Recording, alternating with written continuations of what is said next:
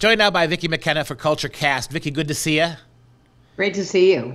In the few weeks we've taken a hiatus here while I was teaching my university course, things get pretty crazy, don't they, very fast. We've got a New York City-based psychiatrist, somebody who is theoretically supposed to have empathy and work with therapy with people, who has also been in her long career. She's also been a teacher and a professor. Her name is Dr. Aruna Khilanani, which is an interesting title for her last name, because she basically has come out and said that she would very gratefully and without any remorse like to put 5 bullets into the head of any white person who comes near her. Yeah, and I'm not sure if she's got a clinical practice, but as a psychiatrist, I imagine that she has treated people. I do believe that she's got some advertisements suggesting that she does, in fact, see patients.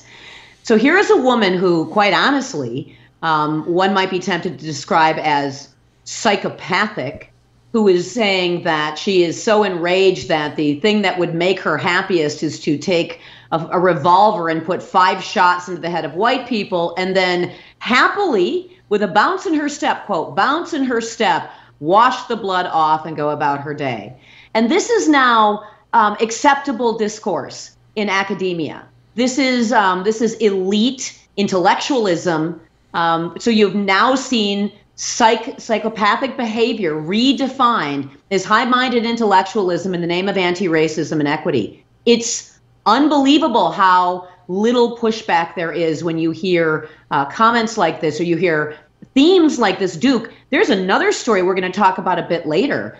There's virtually no pushback on this whatsoever, and it's becoming more and more common as the weeks and months go by. It is. And where's Twitter? No evidence that Twitter or Facebook is suspending this woman. And we've seen that double standard all through the Israeli attack by Hamas, right?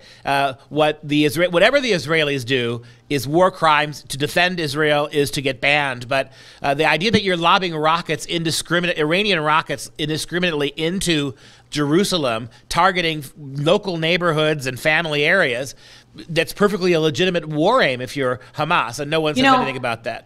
We really probably should have paid attention to the way the left discerned the Israeli problem, shouldn't we? Because as they, cheered on indiscriminate attacks against Israeli civilians, and as they condemned always at the United Nations in the form of resolutions or just general rhetoric, we saw how easily dehumanized they had made Israeli citizens. They have turned them into less than human creatures. And so any kind of attack, any kind of mayhem delivered to the Israelis is perfectly acceptable. Well, congratulations, America, because the left has now used that model, that I don't know if it's a psychological model, a political model. It certainly is a philosophical and ideological model to now identify all of their enemies here in the United States, white people, as not worthy of even basic human rights. And if we're not worthy of basic human rights, that's because we don't rise to the level of basic humans in the minds of the left. This is terrifying. People are going to get killed, period. And nobody seems to want to raise the alarm. I really like what you said about the UN. I don't know if you're aware of this, but just last week, in the wake of the Hamas bombing, the UN decided to put Israel on perpetual protest watch, right? So in other words, rather than just holding new meetings every time something happens to condemn Israel, now the UN organization has Israel on permanent censure. How about that? Yeah. So we don't even have to reconvene. Because they're not human. That's right. They don't have exactly. rights. They have there's no argument. There's no legitimate, rationale that they could, including having their enemies bomb, schools and in communities and neighborhoods that have nothing to do with any kind of conflict. Yeah. So now that's America, Duke, where the entire left has put white people and capitalism and the Constitution and the rule of law and civil liberties and human rights and God himself on perpetual censure. Khilanani, our psychiatrist, she also gave a talk. She was a university professor for a while, and her talk was entitled "The Psychopathic Problem of the White Mind." Here is a woman who is uttering psychopathic ideas, and she seems to have no irony. There's no sense of irony. Yeah, there's no sense of hyperbole here. She's telling you exactly what she would like to do, and yet she is teaching people about the psychopathic problem of the white mind. So when someone decides to take her literally, so she could maybe pass this off and say, I was just using hyperbole. I don't think so, but she might be able to say, I was just kidding. Perhaps it was a poor choice of words, inartful expression. What happens when someone takes her literally? What happens when someone says, my professor said that the one thing that is, righteous and just is to take a revolver and put 5 shots in some white person's, random white person, mind you, because she hates all white people. She has now categorized everybody who is white as something less than human and something that is to be dismissed, as animals. So what happens when someone decides to take her up on her advice and just randomly shoots white people? Oh, wait, Duke, we've actually already had instances of that going on. We've had instances of that going on with white people and with Asian people. And yet the left seems to, continually double down on this lie that the single greatest threat to the United States and the entire planet after capitalism is white supremacy that doesn't seem to exist in any way that rational people could define. After the break, we're going to have a couple of examples of just that, and we'll see how the media is handling them.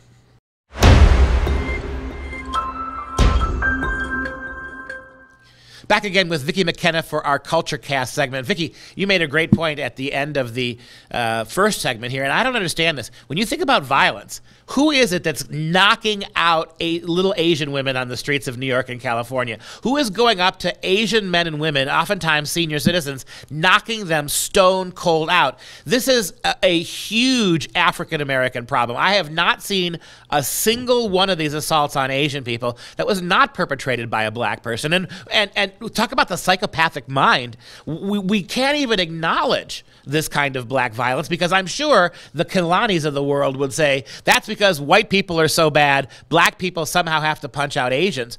But you look around at the broader... Yeah, that makes a lot of sense. It makes a lot of sense, right? So it's our fault. And there are Asian activists, critical race teacher Asians, who are saying just that. These attacks on by black people on Asians are actually the fault of white people. Well, here's an example. We have a Hispanic driver for Amazon, and you will not believe this video if you're watching this from home. She shows up. She was late. The video is late. Here she is. And so the white woman made a comment, and look at that, Vicki. That's how you make amends. You seek absolution for your white supremacy right there. You let a Hispanic Amazon woman beat the ever-loving blank out of you. Oh, wait, Duke, it gets better. Then invite her into your home to deliver your packages. I mean, talk about Stockholm Syndrome. I mean, this woman is beaten viciously and yet is not defending herself and continues to allow this woman to jaw at her. Look at that. Wow. And taunt her, and then is invited in to deliver the package. It's a staggering moment, right? I mean, and luckily this was caught on camera. So how is this not directly transferable to what our psychiatrist Kilanani said? I mean, because she said do it. She said do it. She said commit violence. You know as well as I do that if there was somebody, if you had a white person and a white psychiatrist saying he just wanted to put 5 bullets in the head of a black man, he would be thrown out of his practice. He would have been uninvited to speak at the university again. He would lose his doctor's license. He'd be charged with a crime. Exactly. You'd see him charged with a crime. So what's going on here, Vicki? Why is this kind of overt stuff?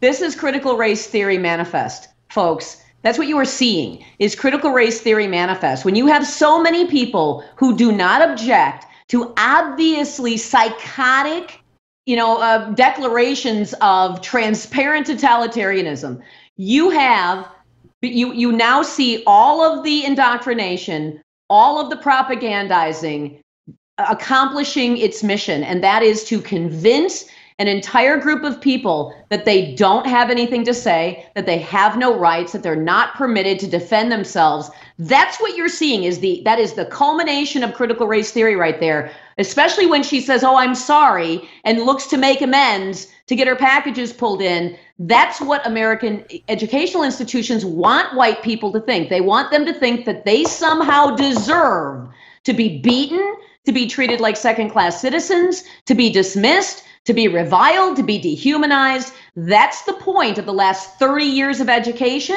and that is the actual explicit point of the last 5. Here's what our psychiatrist, Aruna Kilanani, says, talking about when she hears white people talking about race. This is her response. She says, "We are calm, we are giving, and then we get angry. They use our responses as confirmation that we're crazy or have emotional problems," Kilanani says. "It always ends that way. Happens every time. Nothing makes me angrier than when a white person tells me not to be angry because they haven't seen real anger yet." I wonder what Miss Kalani would say about the video of the Amazon driver. I'm pretty sure she would say, no, that's not even the beginning of the kind of violence we are condoning. Because how dare that white lady say you're late? How dare she be critical of a POC Amazon delivery driver? How dare she? But with her white supremacy and her white privilege, this is bananas. And look at Dr. Kilanani. Dr. Kilanani, who taught at where? Yale, has a psychiatry degree, actually is somebody who lives a life of privilege. This is someone who somehow has found a way to be angry about all of the incredible things that this nation has offered her as opportunity to have a career, to be a person of influence. And she would say that woman who's just standing there out in front of her apartment complex getting an Amazon delivery, she's the one that has something to apologize for. She's the bad person. So everything, and you know this, you've seen this with attacks in Chicago and in Los Angeles, when you have people of color attacking other people, it is justified as a protest against oppression. So that's where we are, Duke, that crime is a protest against oppression, how Soviet, that crime is a protest against oppression, and the victims of violence and the victims of this crime had it coming.